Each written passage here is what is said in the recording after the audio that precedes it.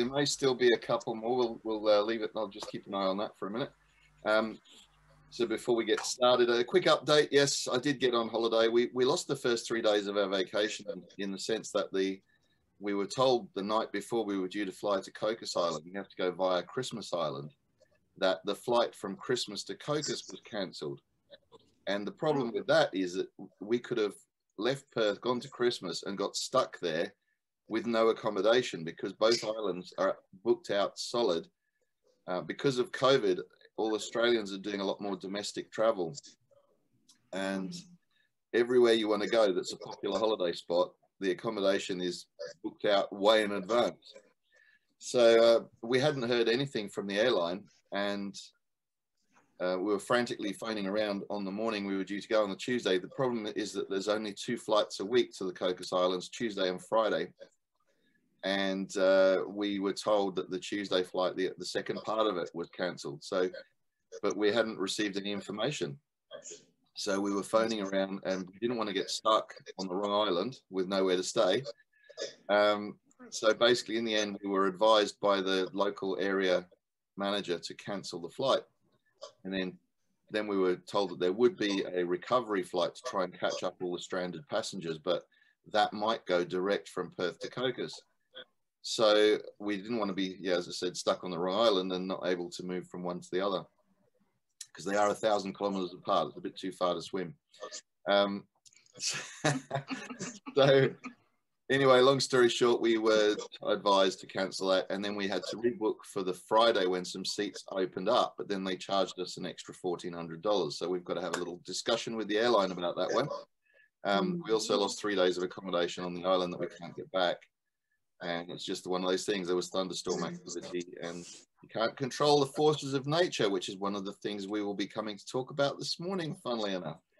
Anyway, we made the best of it. We decided we would spend some time with our friends on the coast in Scarborough, and then we went down to Fremantle, which is the port city just further down from Perth. Had a night stay in a hotel we didn't even know about before, which was a lovely old hotel from the 1880s. And we made the best of it. And then we caught the Friday flight and still had a week in Cocos. So, and got some magnificent diving in. The photo behind me actually is not from this trip. It was from the previous one we did in September, where I actually had the joy of scuba diving with a pot of 12 dolphins that came and joined us for most of the dive. And were just playing around, interacting with us. It was great fun. This time I didn't see the dolphins underwater, but we saw them from the boat. And you may have seen the video I put on the Creating Your Life, Your Ideal Life Facebook page, where there was dolphins swimming all around the boat, and we had about 40 of them. And that was just amazing. Morning, Julie. Good morning. I'm in my car. Well, welcome from your car. So we won't ask you to read anything. Are you driving? Or are you stationed? No, I'm not driving. I've got a beautiful park. Because we have to put our disclaimers in place, you know. We can't be responsible for... A beautiful park. Beautiful park. It's raining though. Raining and cold. So no, I'm not going to attempt to drive. So I can read it out. Okay, well, before we get into the reading out, anyone else have any updates they want to share, any exciting news from the last couple of weeks that we've been apart? Yes, life has just gone 180 degrees from pretty good to, you know, fantastic. Wow, what happened? And it's all because of this. What's continually happening on this community. Yes. That's great. Great to hear. Things are opening up all the time, and the vibration inside me is changing rapidly, and I feel such a sense of love and appreciation, and I just want to give back. You know, that's how I feel. That's awesome. I think everyone on the call can relate to that. Good. I've had quite a big week. Last Friday, my best friend's mum died. Oh. So it's been quite a big roller coaster with lots of opportunity for generated listening. So, yes. Yeah, but it's been really good. but it was really sad because she wasn't that old. She was only 69. Yeah. That's nearly my age. Well, sorry for your loss. It was good that you were there to be able to support the family, though. Yeah, it was good. And that, unfortunately, is the cycle of life, that we all know one day our time will come. And it's why it's so important to make the most of what time we do have. And notice the dolphins, and notice the trees around you, and the oceans and the rivers and everything else. Yeah. Be present to it all. Anyone else have anything dramatic that's happened in the last couple of weeks, or they want to share? Can I just say, I want to say thank you to Stan. Stan did an awesome mastermind last week, which I so appreciated. And I really hope he doesn't mind that I borrow that for another mastermind that Binta and I are in for Monday. Is that okay? It's a free mastermind. Do whatever you like with it. Thank you. And I would say I'm like a pirate. So I would use the case method. Copy and steal everything. No, see, that's the difference. Being a social worker, I don't steal. I ask before steal. Permission is granted. Okay, thank you. I don't steal, I borrow. But if you give me permission, that's awesome. Thank you so much. I mean, we missed you, Tony, obviously. But Yeah. I just want to say the mastermind that I did was a fun, free-flowing mastermind. We ended up talking about food and like vegetables and fruit from where we lived. It was kind of awesome. We got to know each other on a different level, which is really cool. And then Stan did this awesome mastermind last week about relationships, and he had very specific questions, which I mean, I love both the weeks. I don't know about everybody else, but I just want to say thank you. Yes, I wanted to say that is what I, when Tony asked the question, that's what I was going to talk about. Talk about the fact that you had your mastermind and we all had, like, we chatted throughout the time we were there. It was so fun. And then the next time Stan did his mastermind with all the questions, and we kind of like, took turns writing down what we think. It was fun. So yeah, I enjoyed that so much. And this is the power of the mastermind, guys. It's not all about an individual leading it. It's about us all coming together, and everyone's opinion is valued, and everyone has something to contribute.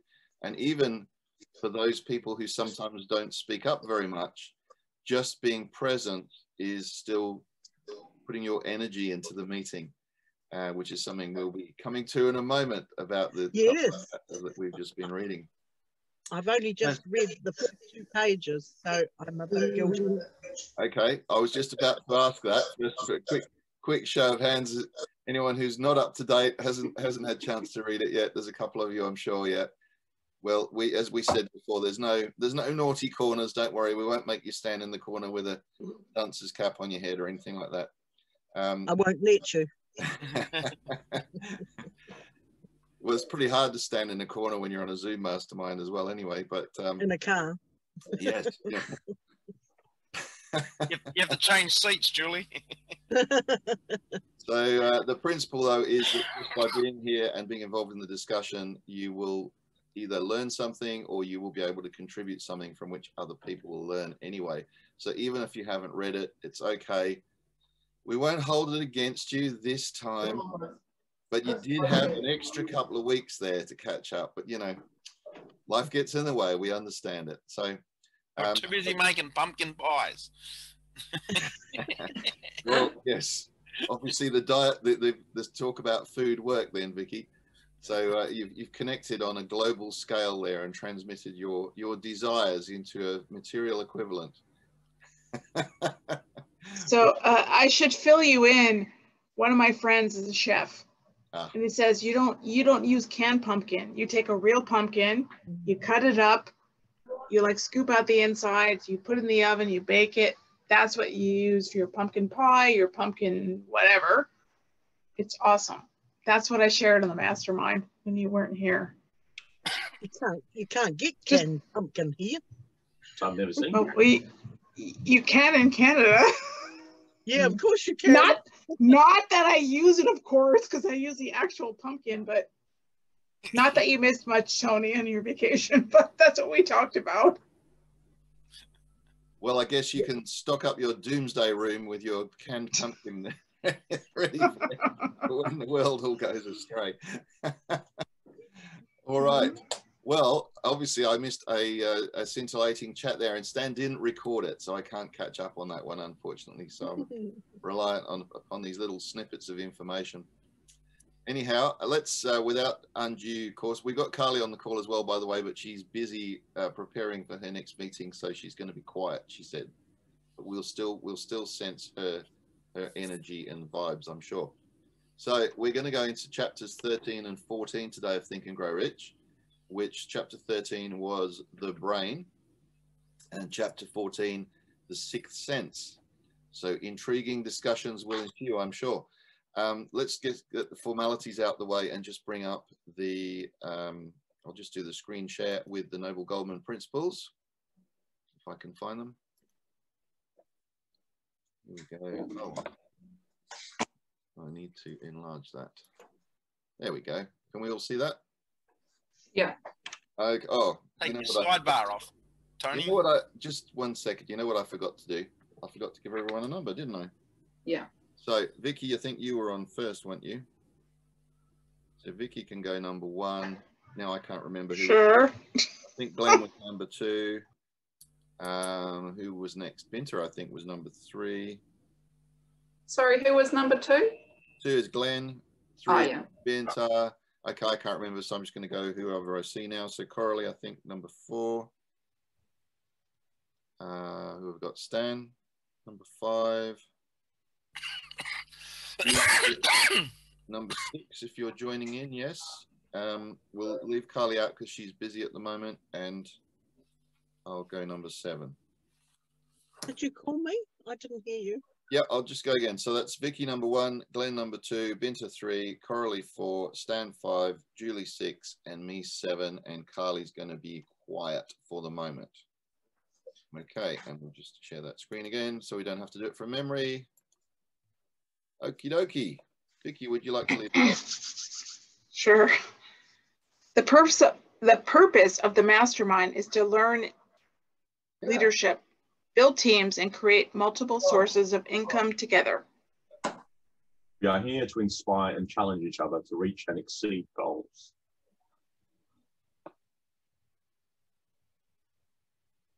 Each member is committed to their own success as well as the success of every member of the group. We are committed to meeting in person or virtually for 1 hour every week. We are present. There is no multitasking or distractions during the meeting.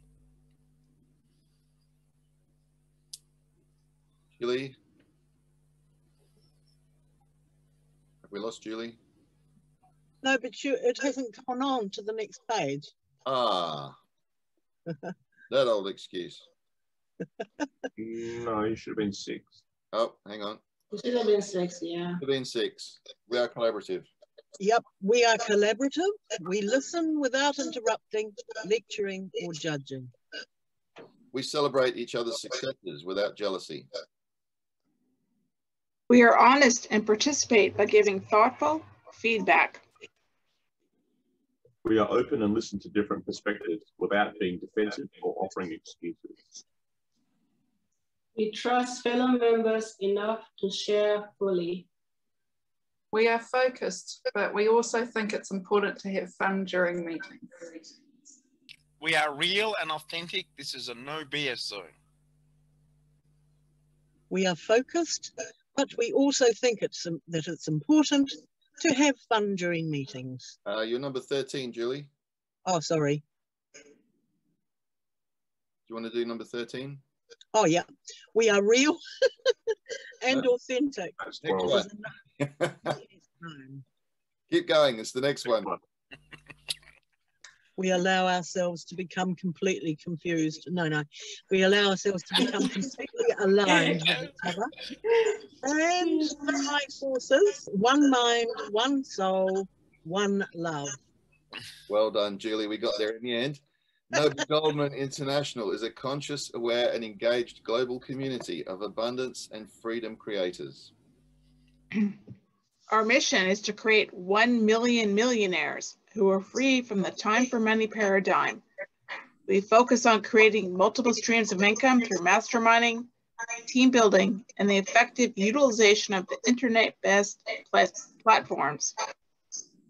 The mastermind becomes an opportunity for self-mastery, where the self-transcendent shift from the me to the we to the us occurs.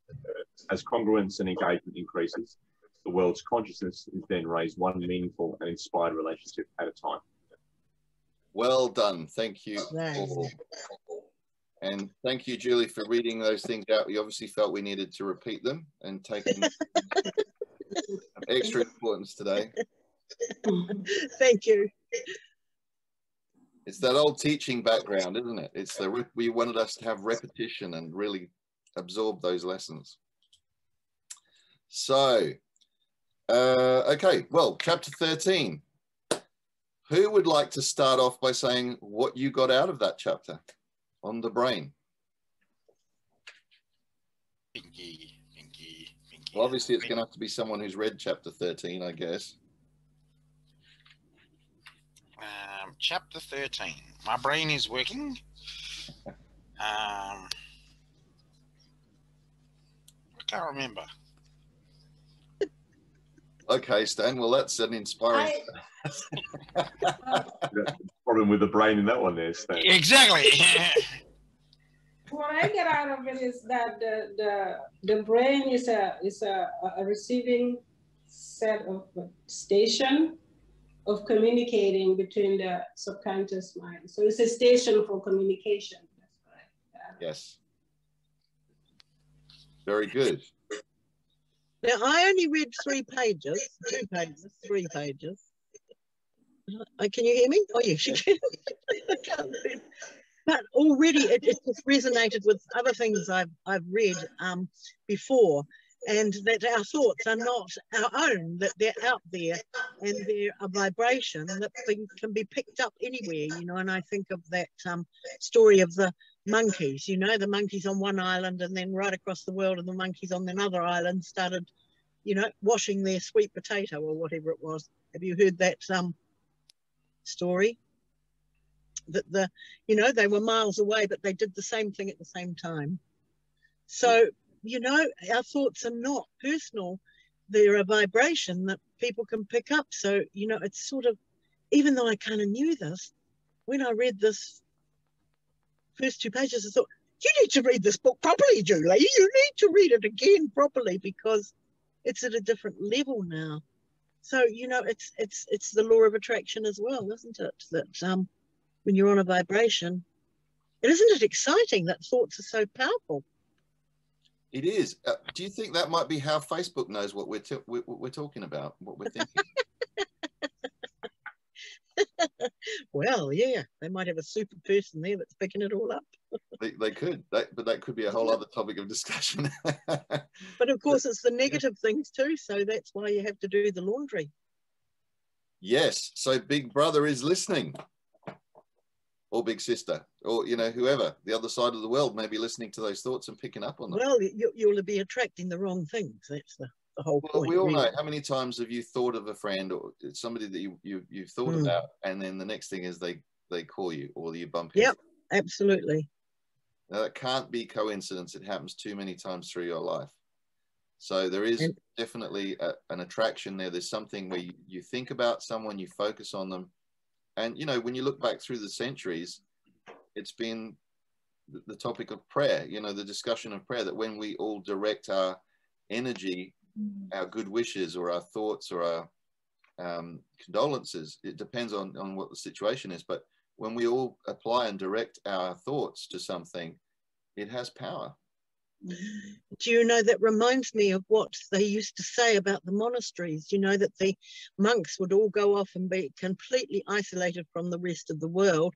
And that was their duty, so that they could pray and communicate, you know, a love of God to lift the rest of the world.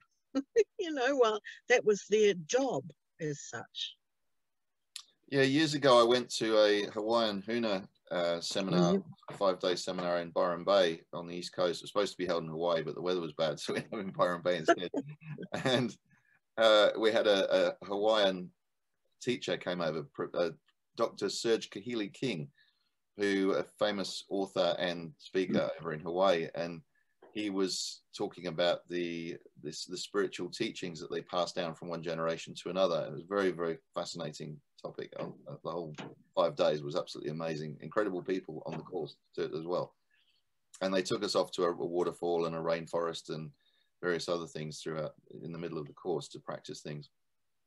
But he was saying that they had used this power in Hawaii, where they had an imminent cyclone approaching one of the islands and potentially going to destroy one of the islands. And they got everybody, you know, through the news bulletins and so on, they got everyone to direct their thoughts and prayers and wishes towards this cyclone to get it to move. And at the last minute, it, you know, whether this is coincidence or scientifically, whatever, you know, whether you can prove it or it's a theory, but that cyclone at the very last minute changed direction and avoided the island altogether. And they all firmly believed that it was the power of their positive direction of thought towards that cyclone that caused it to change direction, because it was so, scientifically it didn't kind of make sense the way it happened. It was uncharacteristic in the way that it moved. And the scientists couldn't disprove it either. No. That's the interesting thing. That's the age-old argument of science versus belief in spiritual powers. Although I think they're getting closer to seeing what happens. Certainly there seems to be more and more media communications about it. You know, I just recently picked up a course called about the sixth sun. There's more and more on channels like Gaia and Netflix and Foxtel and so on, all about spiritual awakenings and the power of the conscious mind. And you know, it seems to be, I don't know if it's the you know, where you look for something, what confirmation bias, where you look for something and you see it more often. But I certainly seem to be aware that there's more and more of these programs and these broadcasts being put out. More books seem to be written on the subject as well. So it may be that I'm looking for them, but I definitely feel that there is an increasing amount of material available on these topics. And brain research. The thing is, people like Dispenza are now, you know, he's actually recording what's happening with people during healing and things like that. And they're actually seeing what's happening within the brain during this sort of healing process. So it won't be long before they really can show, you know, what do you call it, data or whatever, scientific proof that something's happening anyway. And, you know, I think that we're getting closer and closer because a lot of these specialists are seeing that, you know. I mean, you have to be pretty close-minded not to see it, don't you, really? What also gives weight to that is that you're seeing these books becoming bestsellers, and you're seeing any talks on the subject going viral on yeah. So people are hungry. Yeah, people are looking for that information because that's the evidence of that is in the ratings. You know, that people, more and more people are watching these things, more and more people are reading about these things. So I think we're definitely feeling an awakening, a global awakening. Let's hope we can awaken the world before we destroy the planet, you know. But I think that's what Julie was saying about the monkeys. We're starting to, as the awareness goes, the awareness is moving faster than just passing a book to someone. Yeah.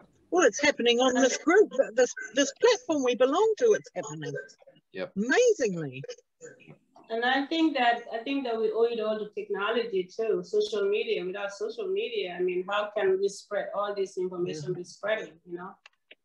Right now, it's like the world is big, but it seems like we live in a small world because information travels so fast. Like sometimes I will get a message from my country in Gambia say, "Hey, did you know this?" And I'm like, what? So I'm like, they hear it before I do, you know? So yeah, social media has to, you know, technology is definitely a big part of this. So. Yep. we are very fortunate that we have this technology available to us. So now, going back to the chapter on the brain, as was mentioned, the subconscious mind is the sending station of the brain, where your thoughts are vibrating and they are broadcast. The creative imagination is the receiving set. Yeah. Those energies of thought are picked up. So it starts with the principle of auto-suggestion, which is where you put the thoughts that you want, the desires that you want. You implant those through auto-suggestion into your subconscious mind. That then becomes the sending station, and then the other people's minds are the receiving stations, which they then transmit back to you. So that's why when you put out a question of, you know, how can I do something better, or how can I achieve this, or how could I, you know, how could I provide water for the third world nation or whatever, the more you start putting these thoughts out there, the more they are received. Oh, Carly's with us. Welcome, Carly. The more that you see these thoughts are received, and then you get the hunches or the inspiration. You get the answers to the questions that you're putting out there.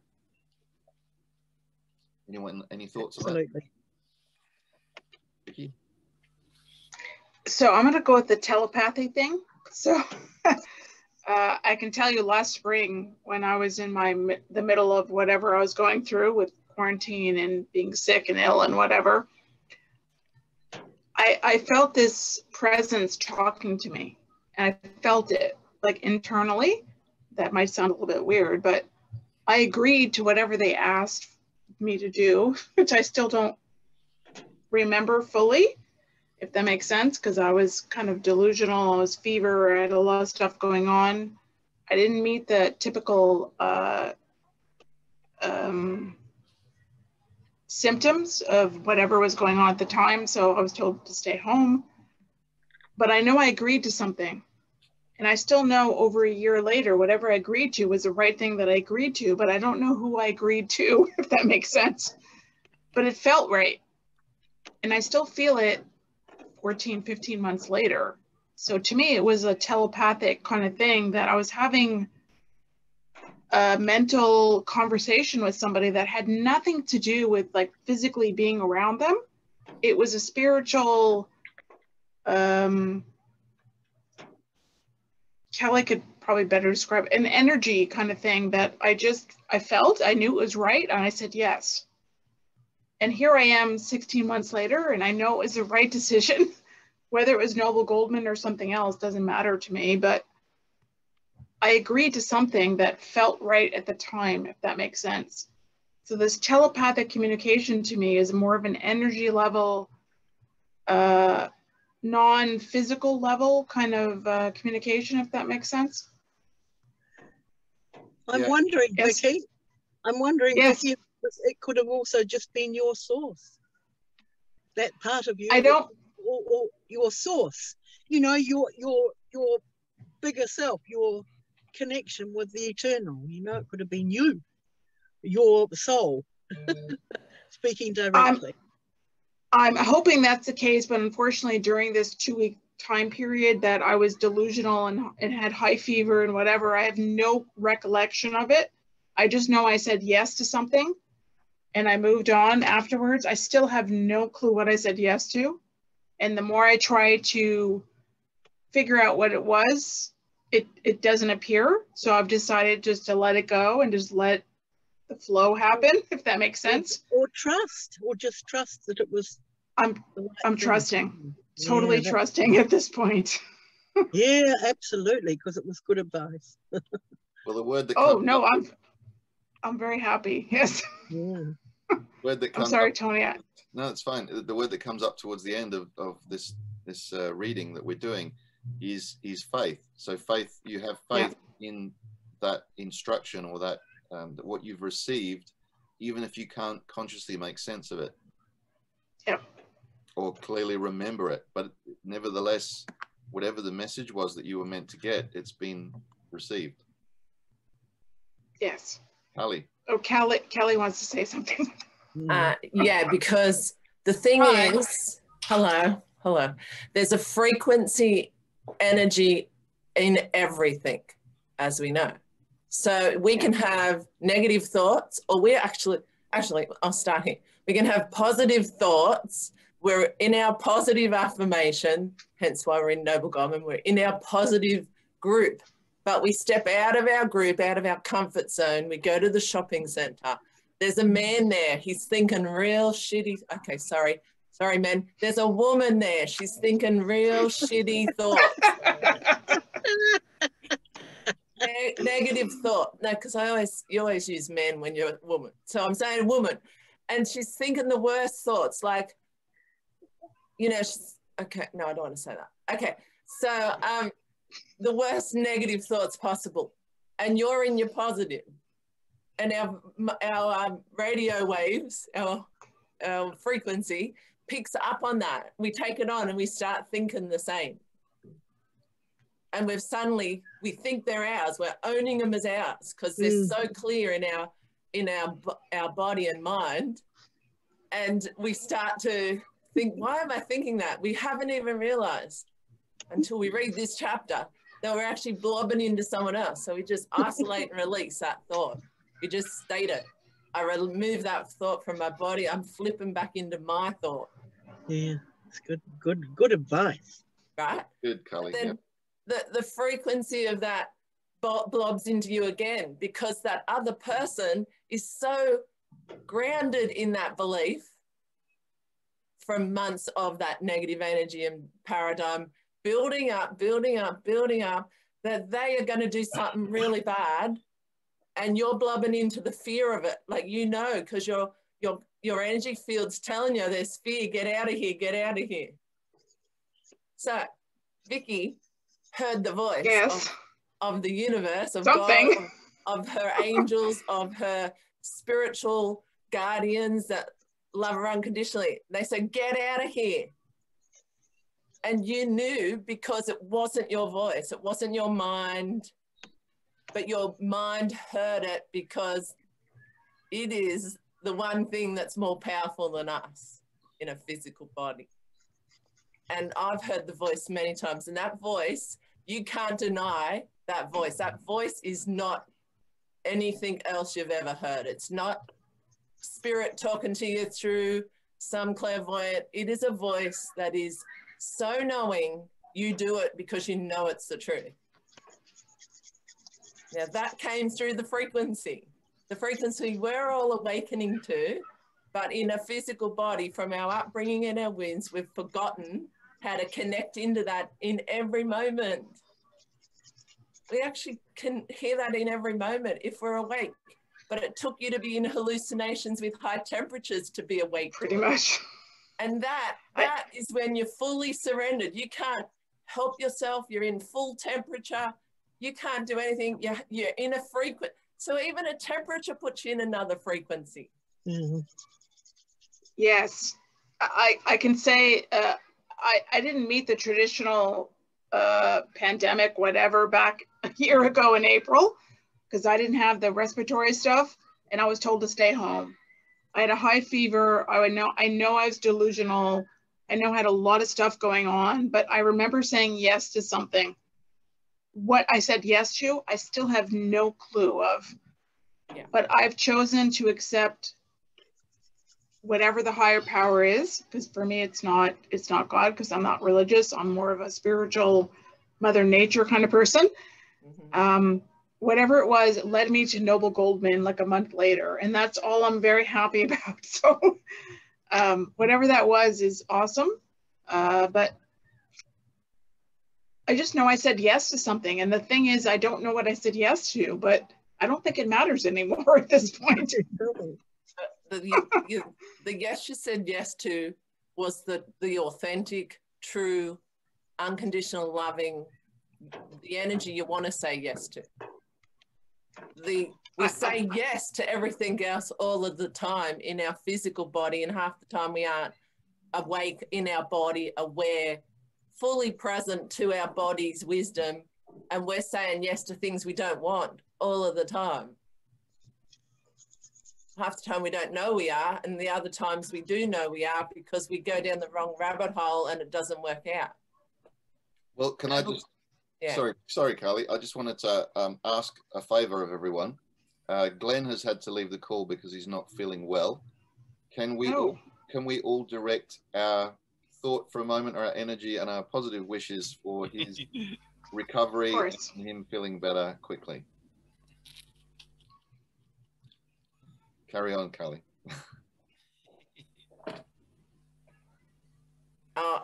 That was it really, because I know at the end it talks about the fear and the faith, and like when you hear the clear knowing voice, the voice that is clear knowing, you can't deny it, and we all can tap into it. It's just we're taking away the layers of the old energy that came with the old paradigms and thoughts from all of our lineage, family, our present moment. Like we can't blame anything, because for all you know, if you believe in a past life, you could have created your entire family lineage trauma anyways.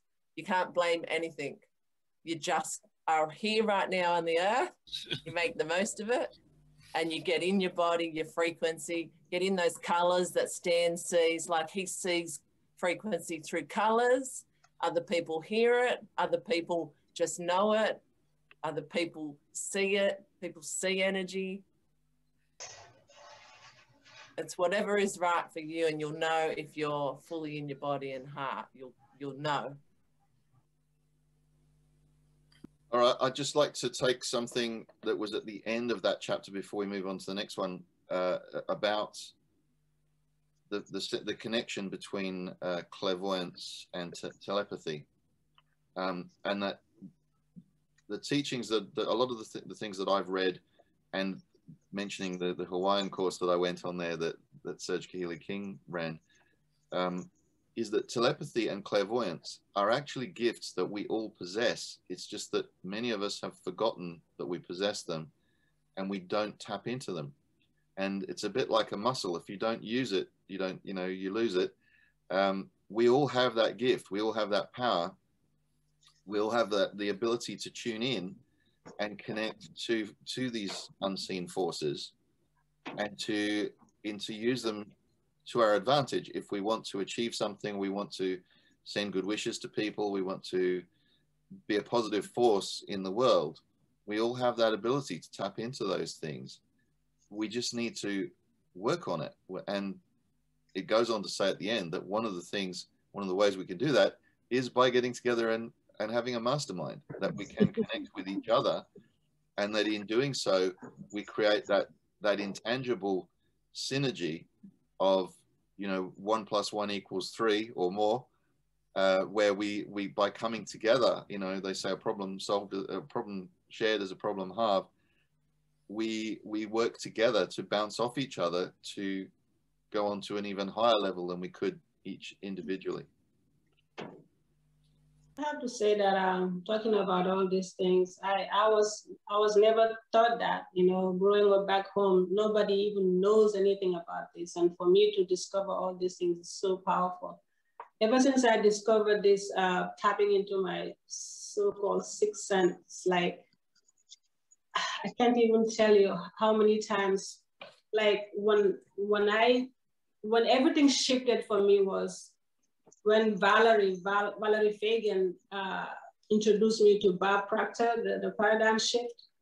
And I met Valerie, and she connected with me and said, "Hey, I've been in personal development for 4 years, and I would like for you to check this out and see if it's for you." It took me 2 weeks to decide, but when I heard Bob Proctor speak, something in me says, "Say yes." Say yes to it, and I just clicked the button. Okay, I'm gonna do it. And that changed my life forever. Bob Proctor literally shifted the way I think. And ever since, it's been like, and then Noble Goldman comes, and I say yes to that. Every time something, I just ask myself, is this a yes? Is this a resounding yes to you? How do you feel? And I just go with that. And I can tell you that for all the decisions that I'm making now, everything, I just tune in. I just sit here and I meditate and I tune into myself and I see how I feel. And speaking of like sending vibrations to people, what I've been doing lately is doing mantras, 30-day mantras. So when I realized for instance, last month, my sister at home was severely sick, and she sent me this message that broke my heart, and I thought she was going to die or something. So I said to myself, okay, I'm going to do a 30-day prayer for her. And it's a 30-day mantra, which I picked. I have a book that's called Healing Mantras, and I picked a mantra from that book. And I repeated it every day for 30 whole days. And I would sit with my mala beads and just, you know, do it for 108 times. And I sent her, it was all like this repetition, you know? And it's really amazing how you say these vibrations work. And I can tell you now, when I was talking to her, I'm not saying maybe it's me, maybe not, but when I tell you, when I spoke to her today, every time I talk to her, and she tells me, I'm getting better. And today I talked to her, so I'm feeling good. You know, it's like, it's maybe it worked. You know, and I've done it for myself too.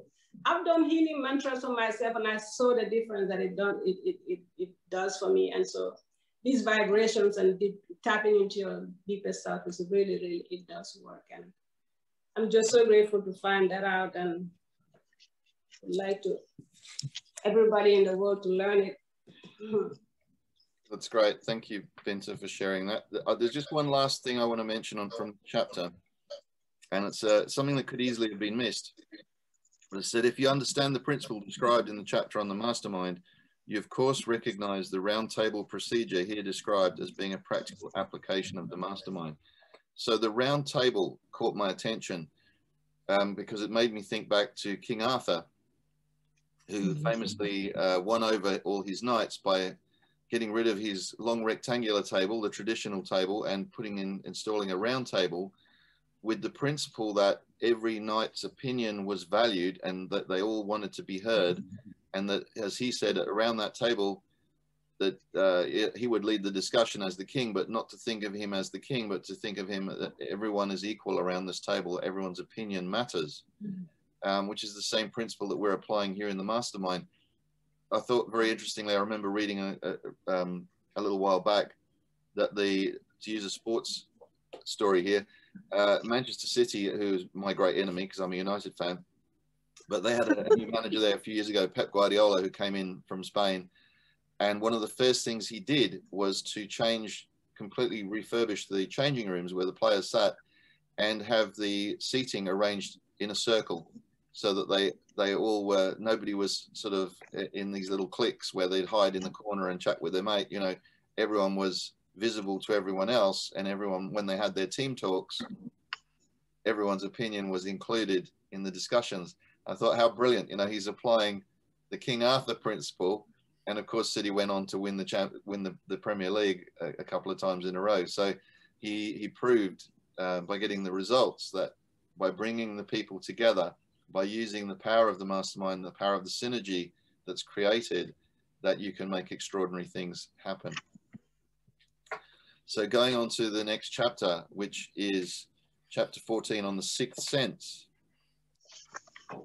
So the sixth sense is that portion of the subconscious mind which has been referred to as the creative imagination. It has also been referred to as the receiving set, through which ideas, plans, and thoughts flash into the mind. The flashes are sometimes called hunches or inspiration. So do we think that's what Vicky received? Flashes of hunches and inspiration? Sounds like it, doesn't it? Anyone else want to share anything about their hunches, their inspirations, whether they've experienced this? I think we experience them all the time, especially if the mind's quiet and you're just, but even when it's not, you know, something can kick in. You just know something, you walk into a room or somebody said something, you know, I mean, I think it happens without us really consciously taking notice. Yeah, well, communication, you know, 67.3% of statistics are made up on the spot. As I just made that one up. But 93%, it's said, of communication is non-verbal. So it's actually only a very small percentage of what we're hearing when someone speaks, when they walk into the room, is the real communication. The essence of it is we pick up on the energy of that person. We pick up on, you know, before they say a word, we can tell whether someone's in a good mood or a bad mood, or there's something troubling them, or, you know, we have those insights. And a lot of that is the non-verbal gestures and signals and facial expressions and, you know, posture and general demeanor that we're picking up on all these signals. But, you know, essentially we are animals that have evolved to be able to communicate through speech and through writing. But most of our communication is just, it transcends languages. It transcends any other limitations that we put on ourselves. So can I say that that's intuition? Yeah. Because a lot of us pick up on stuff intuitively. We just know it. And I can't put an explanation. Callie might be better at this, but you come across somebody new, you know immediately if they're being honest and truthful, because you pick up on their intuitiveness. I don't know how else to put it. To me, for sure, I don't care what somebody says, it's based on their nonverbal. Like if I look at their body language, I look at their, you know, their energy, their aura, whatever, if we're tuned into that, you automatically know, like as a gut instinct, which to me is linked to your intuitiveness, if somebody's being truthful or not. So I don't know if Callie wants to add to that, but that's what I go on being a social worker. The vibes. The vibes, yes, absolutely. Yeah, the vibes. Definitely you're picking up on that, but it's back to that frequency, because you're picking up on positive, you're picking up on negative. When we're not fully in our body, when we're just in our mind, our mind gets a hold of that, our fear kicks in, our mind takes what we're thinking suddenly, and we start going down the rabbit hole of fear. When we're in our full body, full inner body, fully connected to our lower body, and we get wind of a message like that, like the frequency hits us, it bounces back off. Or we get it and go, that's not my normal thought, and you instantly let it go. But when we're only in our mind, when we're not in our full physical presence, we actually grab onto that, and then in the subconscious it sits, and then we start seeing things that are occurring around us that bring more of that. So if you're seeing something in your mirror out in the community, no matter what it is, you just get aware, and you just decide in that moment what you do want, back to what you do want, even if it's a goal. Go back to whatever your affirmation is, whatever you're been working on that day. And you do it automatically when you're awake. Not everyone does, but you know, this is why addiction's really tricky, because you're so in the addiction, you can't see the reality, like, and so you can't flip it back into what you want because you're so in it. Well, our mind does all that. Our mind gets stuck in that. Wouldn't matter what the addiction is. It could be you're addicted to being a victim. Yeah. Your mind gets stuck in anything that relates to being a victim. The people around you, you pull them in energetically because they're in victim. You become a family of victim in your friends. It's all because of energy. It's all because your energy field vibrates out as victim, and you bring in every victim around you that becomes your best friends. And all you ever talk about is victim stories about the other person. You're blaming the grandparent, you're blaming the school teacher down the street. You're all in victim, and it's all energy. It all started with energy. Your vibration brought in those people, even from a child. So it could be anything, Vicky, anything at all. It doesn't have to be just positive. It is everything. Everything starts with vibration. So Callie, when you leave 99% of your friends behind because they ditch you, that means you're not connected on the same level, I'm assuming. Yeah. And you just journey forward and you start again, correct? Yeah, well, you've got to trust in all of that crap. You've got to trust that where you're heading, like in Noble Goldman, for instance, your vibration with people like Mark Santos, he's already there. He's already awake. He's already, he already hears his guardians and guides, and he already knows the divine void. He's been there. So my thing is, he knows all that. We've come into Noble Goldman. Some of us are awake to that. Others are learning about that, even in this conversation through this book. We're all awakening at different levels. But because Mark's awake, he's pulled us all in. Because we're here to awaken. Not everyone else is yet. Not everyone else is here to awaken. So your friends aren't ready. Obviously. And when they drop away, you can't worry about that, because if they're meant to awaken, they'll mirror back to you. They'll see you change, and they'll want that. They'll feel the difference. If they don't want that, they're not ready. And they'll come back to you.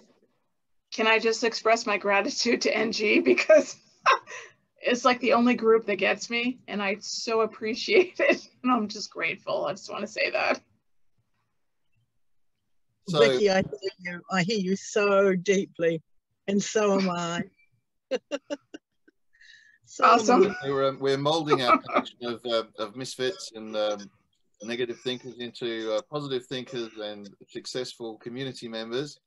I just what had just occurred to me when you were talking about that, Carly, when I was a child, I remember going into this one particular store with my mother, and they had this little device here, which was a collection tin for the Blind Association. But one of the things that how it worked was you put a coin in the top, and you ever the expression the penny dropping, you'd watch the coin go down this like little slide, and then it would hit something and it would bounce off and it would go down the next, and it would keep on dropping through these little holes in the slides until it got down to the bottom, and then ka-ching, it dropped into the collection tin at the bottom. So it was I always thought, you know, looking back, that was a great way of getting money out of people, because it amused the children. So they would be asking the parents, can I get a coin? Because they wanted to watch it going down the slide. So with all of us, it's like the penny is dropping. You know, each call we go on, each thing we read, each video we watch, there's an aha moment. There's a penny that drops where you go, that's the thing I was meant to learn from that call. And then you just go, you keep on going through these levels of growth where you are acquiring new little snippets of pieces of the jigsaw that's all coming together towards your own self-mastery, towards your own awakening, your own self-understanding. Carly, you're bursting to say something, I can tell. Not really. I was just going to add, it's your own self-acceptance, self-love. Like self-acceptance is a huge one, because we can't always accept ourselves in what we do see in a mirror from other people. Like we do struggle, like even with Vicky and her friends dropping away, even that had a pain point for her. So in that, you've got to come back to self-acceptance, that your soul does have you on the right path. And when you accept that, you surrender that, you're actually bringing yourself self-love in that acceptance. And then there's a trust in that, and all of those things become self-love. Like trust becomes self-love. And when we can master those things, we then are in the frequency where you hear, you know, the right voice that gives you the protection that says, get out of this scene right now, or go this way, go to this direction, this person, and here's NG. Like you do really, you know. And so, yeah, it's just all about self-love. I mean, Dr. Kim's teaching it as well. There's so many people out there at this time on the earth teaching all about self-love. And in the past, it was all about everyone else.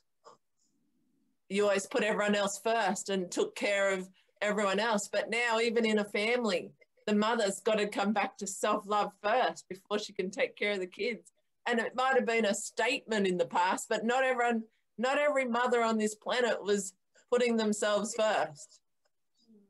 There is no way we were all putting ourselves first. Well, imagine the disempowerment of that of the feminine when the masculine was always put first. The women were putting their men's first, feeding the men their meal, doing the washing. No, I'm not saying anything about that. There's nothing wrong with all of that. It's a part for us all. But all I'm saying is deep down, were we putting ourselves first in unconditional love? In self-trust. That's great, Carly. That's really powerful stuff, and it is definitely, we are moving into the feminine age, and you know, equal rights for women is gathering pace, even if there are doubters that say that, you know, women are still not quite on wage parity and things like that, but we are getting there. We are certainly seeing a movement towards that.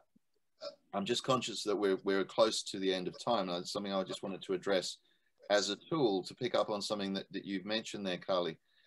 You talked about Mark Santos and people that you admire as being the exemplifications of what is being taught here. And so one of the tools that we use, and I was, funnily enough, coincidence or not, I was only speaking about this yesterday with Stan and a couple of other people, about the power of bringing into your arsenal, if you like, into your weaponry, bringing in the power of assembling an invisible team of people you admire.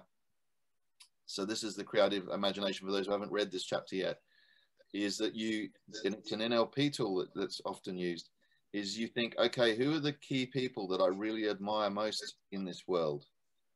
So you gather a list of people that, you know, whether it's male or female, you might have a mixture of both. In the book, bear in mind, when the book was written, he talks about men. That's because that was a man's age, as Carly's just mentioned. And to put it into the modern equivalent, you could have, well, probably women would have more female heroes or heroines, I suppose, and males would probably tend to have more male heroes, but you can have both in your list. So then you think, okay, if they were in this room with me now, if they were sitting around this table and I'm trying to solve a problem, or I'm trying to figure out how do I accumulate this wealth, or how do I solve this problem of third world nation not having enough water, or whatever the issue is that you want to resolve, you ask, you know, for me, one of the obvious ones would be someone like Richard Branson. I would put him on my list and I go, so Richard, what do you think we should do about this? Give me some answers. What would be your insight? The power of that is that you, because of what you know about that person, what you've read about them, videos you've watched, you've absorbed some of the awareness of how they approach problems, of how they think, of how they would act in certain situations. So you tap into that. It could be your own parents. You might say, you know, what would you do in this situation, Dad? And your dad's not around anymore, and my parents are not around, but I can actually imagine what my father would say to me if I was asking for guidance in this area. So you can assemble your own invisible force, your own mastermind team of people who can help guide you. And there may be guardian angels too, people that you can ask, who could advise me on this? Who's got the wisdom and the solution to this problem that I can use going forward? And that's very, very powerful. That's one of the things he talks about towards the end of this chapter, is so developing that. Anyone want to add anything to that? That's very powerful. I was going to say, that's so powerful. I'm going to start doing that. That's so powerful. I'm going to put you in it, Tony. You're welcome. And Carly and Vicky. The advantage is you can also call me too. You can always send me an email or a text message. And what do you think about it?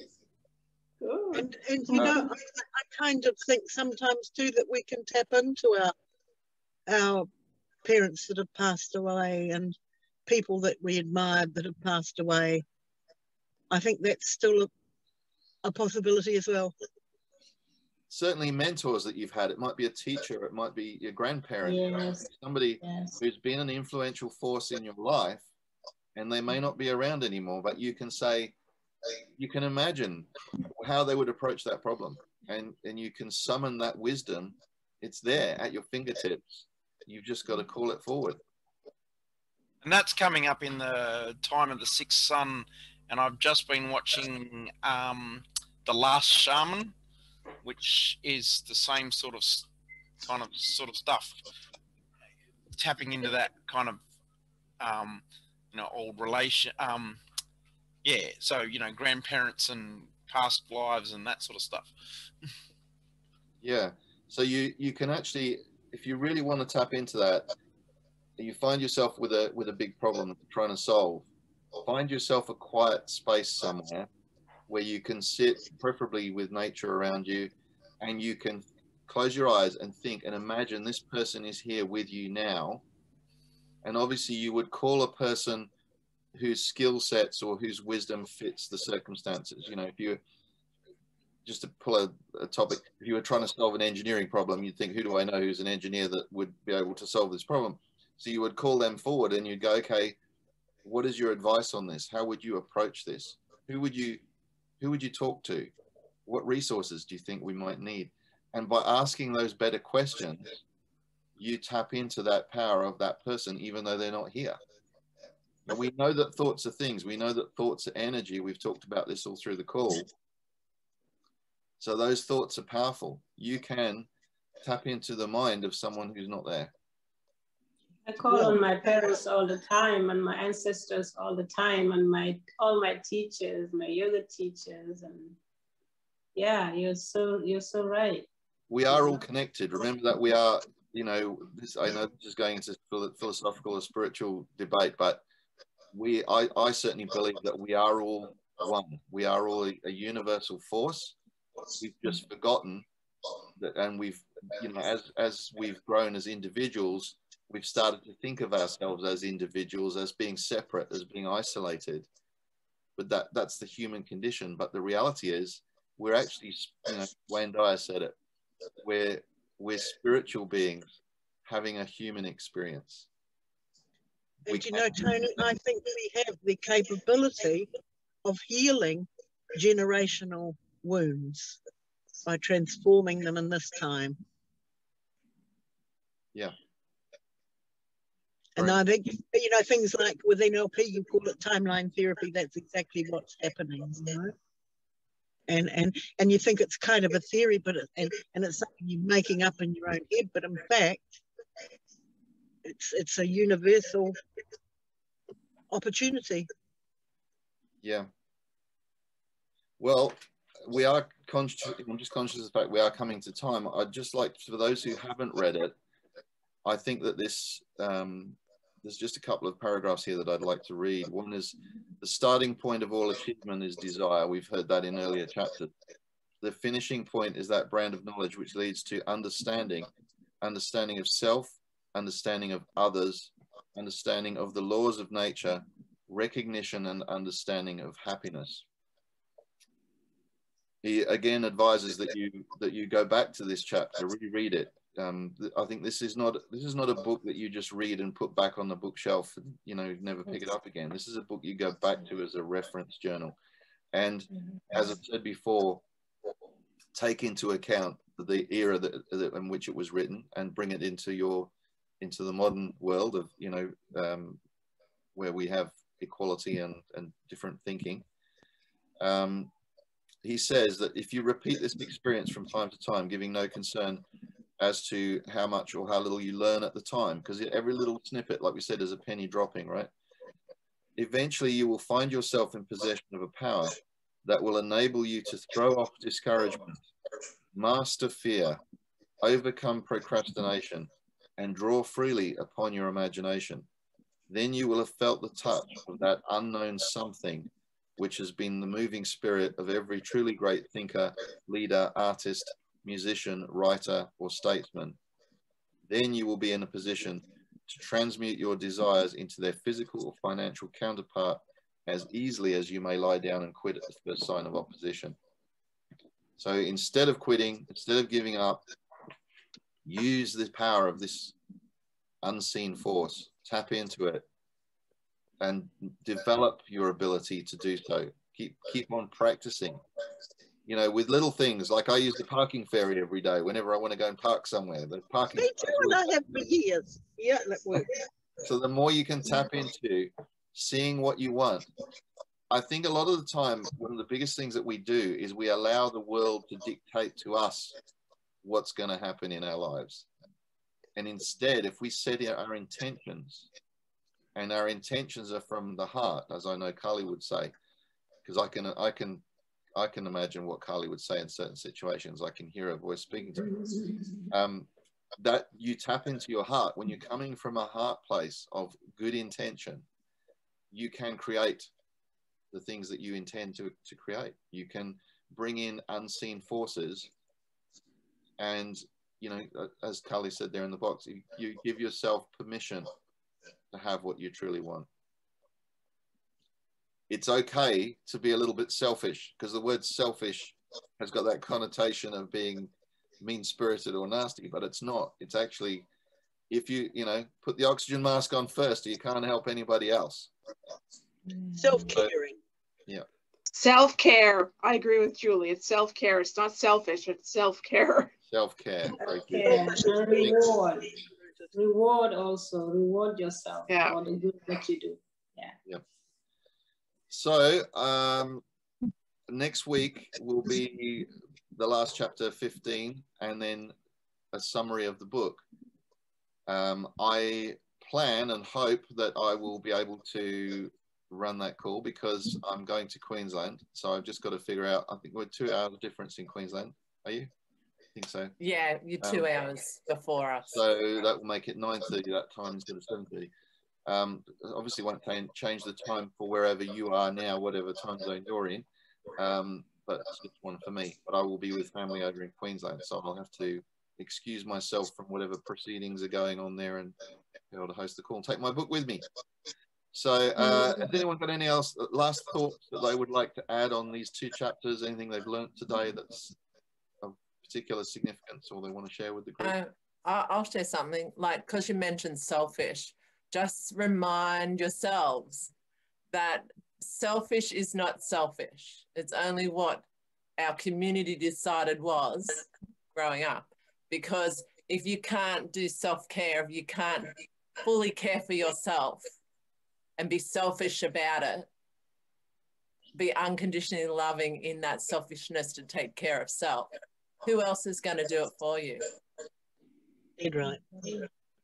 There's nothing wrong with selfish. In fact, if we didn't have that polarity, if we didn't have the understanding of what true selfishness means, we wouldn't take care of anything. It starts from within, and then it ripples out, and we take care of our community from there. We take care of our animals, our plants, our earth, all because we took care of self.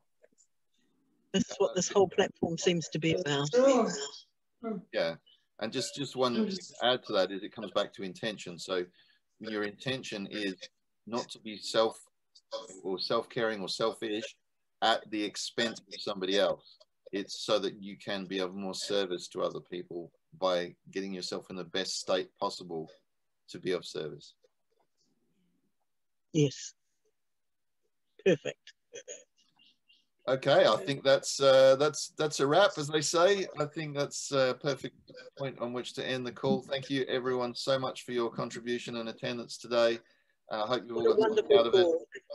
Please go back, reread those chapters, highlight the things that leap out at you, and you'll find when you reread it, different things leap out at you because of that penny dropping that we talked about. I'm just so thrilled that we're doing this, because I'm now really seeing why I need to read it. We all need to keep reading it. Yeah. And let's give our positive thoughts to Glenn for a speedy recovery today. And have an awesome week, and I will catch you at the next Mastermind, whenever that may be. Thank you. Thank you so much, Tony. Thank you. Bye. Bye.